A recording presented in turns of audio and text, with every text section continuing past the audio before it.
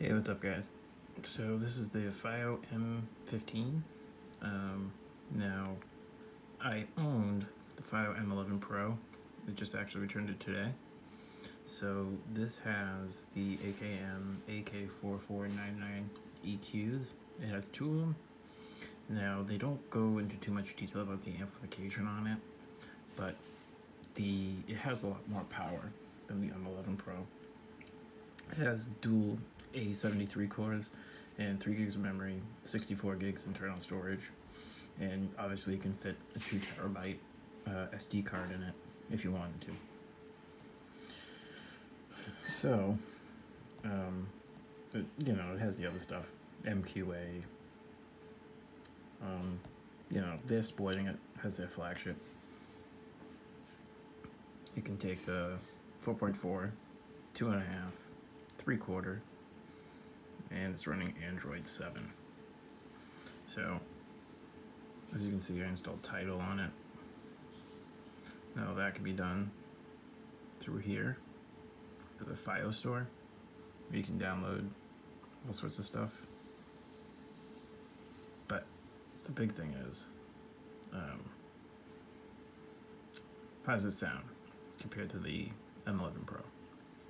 And it does sound better.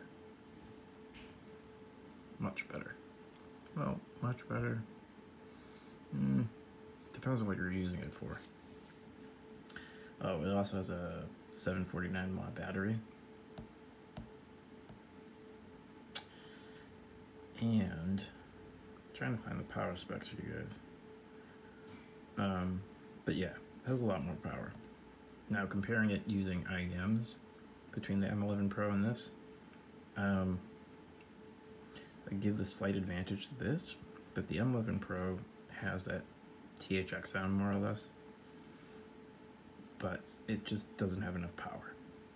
It really doesn't.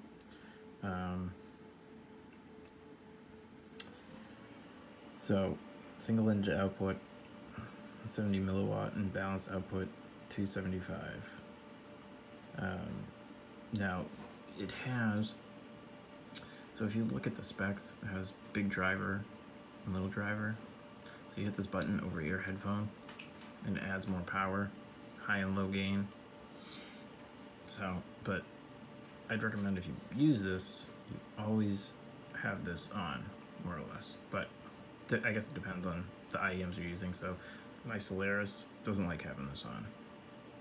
My Legend X, on the other hand, works fine.